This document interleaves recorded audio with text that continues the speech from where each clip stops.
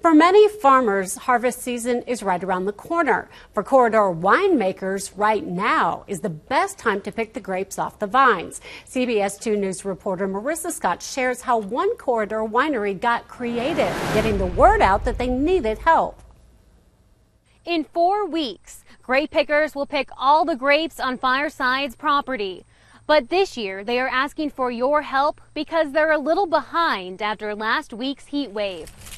It's really not that hard of work. It's Catherine Gale's first time picking grapes. This is really a beautiful place. She says getting the chance to come out to the vineyard shows her how wineries harvest the grapes and makes her appreciate a glass of wine a little bit more. A lot of times people don't really think about the actual plants and the spaces where the fruit is actually grown. In Iowa, we know a lot about corn and soybeans, but we don't really think too much about grapes. Gales was one of around 20 pickers who spent their Wednesday helping Fireside's employees pick Marquette grapes. The winery put out a call for volunteers on Facebook. The heat last week kind of slowed everybody down. We didn't pick as much as we expected to.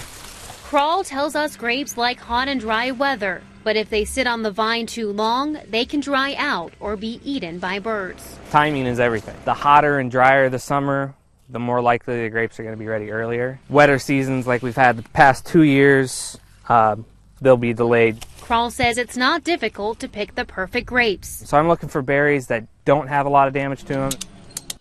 Crawl says yields are up this year, so having a few extra hands to help like Catherine's Figuring out as I go. really makes a huge difference. So if anyone wanted to come out, we'll be here. Anytime an opportunity comes up like this, to get out here and just see what this is like, I think people should definitely give it a try. Grape picking is fun and easy. You're going to use a tool like this one to pick the grapes off the vine. And then the next step, well, it's a lot of fun. You get to use your feet to stomp the grapes in a bucket. And the next time you can come on out here to Grape Pick is on Saturday from 7 to 11. We'll have all the information on our website, cbs2iowa.com.